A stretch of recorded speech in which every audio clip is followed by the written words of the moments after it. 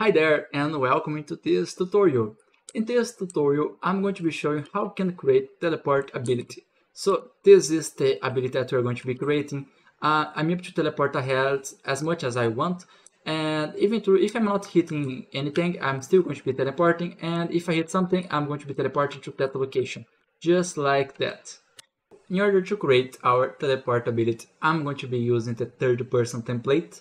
So I just have a template with the third person character, and you could also be using the first person. There's going to be just a small modification. Actually, I'm going to be using the camera, so it's going to be almost the same thing for both the first person template and the third person template. So for that, let's go to our character. So just go to content drawer and then third person and blueprints, BP third person, like that. So I'm going to be creating over here. First thing that I'm going to be needing is an input. So I'm going to just be getting an input action. So for that, let's go into third person inputs. Over here into action, I'm going to be add anyone. So just go into input action. This one is going to be AI underscore, let's say, teleport. Like that. It's going to be of the type Boolean, so there's no need to open or change anything there. Now let's go into our EMC file and place it over here. Expand our mappings and add a new one, a new actual mapping. Let's select that one, AI teleport, like that.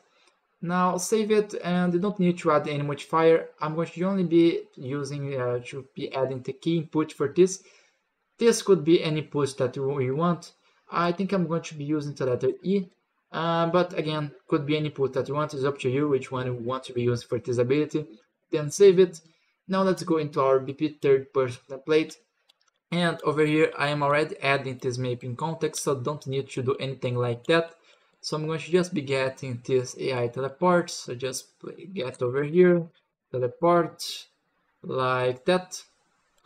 And then from the trigger, I'm going to be creating the event for this. First thing that I'm going to be needing is a line trace by channel.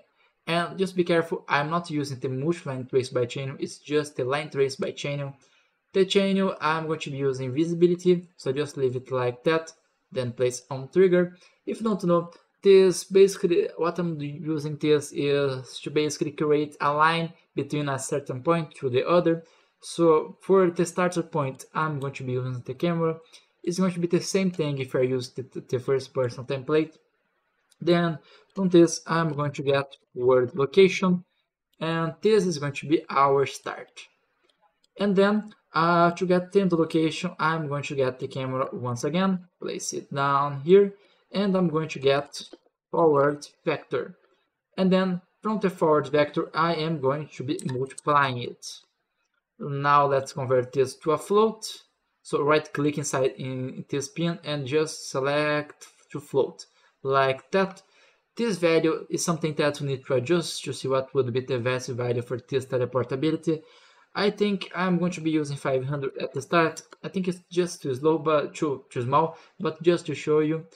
And then from the third location, I'm going to just be get a plus, a add function, adding just two vectors, and then place as our end. So just to display to you, I'm going to expand this, and I'm going to be drawing the book type, select for duration, and yeah, that should be it to display it to you, compile it, save it. So basically what this is going to do is now when I press that key, as you can see, yeah, it's a lot because I have placed this on trigger. I think I'm going to be leaving this on released. Yeah, so just break this link, leave this on completed like that, compile, save it, let's do it again. Yeah, so now it's only one. So basically what this is doing is that it's getting the location of our camera, not our character, but the camera itself. That is where you are seeing things in your game, your simulation right now. And is basically creating a line, a forward line, to a certain distance. Right now it is 500. If I go into here and I make it, let's say, twice this value, let's just place it as 1000, compiler. As you can see, the distance has doubled. Of course, you need to place this distance as much as you want. It is up to you how much you want this teleport ability to be. Let's say if you want 5,000, that would be cool. It's up to you. And of course, if it collides with something, it's going to detect that collision. So I'm going to be creating the function to teleport for both cases, so when it's not colliding with anything and when it's colliding with something. So for that, I can detect if it is colliding with something or not just by getting this return value. I'm going to be creating a branch for this, like that. And this from this out hit, I'm going to be break this hit result. And I am going to get a function that is set after the location, this one over here. The target is going to be self, and the location in the case of true, that would be when it has hit something, so let's say hit a wall or something like that. Then I'm going to be expanding this and getting this location into here and then teleport like that. And in the cases, let me just show you what would be happening so that you can see. So now if I go into our world, if I hit something, I would be teleporting to that. If I'm not hitting anything, I'll not be teleporting. But in the case where I want to, let's say, I'm not hitting something, but I still want to teleport to that location, I am going to get another one of those. Place this as the false function, but I'm not going to be using this pin location. Instead, I'm going to be getting the location from here, from this addition, just place into here. Let's get the root node down here and here, like that. Compile it, save it, and now let's go back to our words. And as you can see, I'm teleporting even when I'm not hitting anything.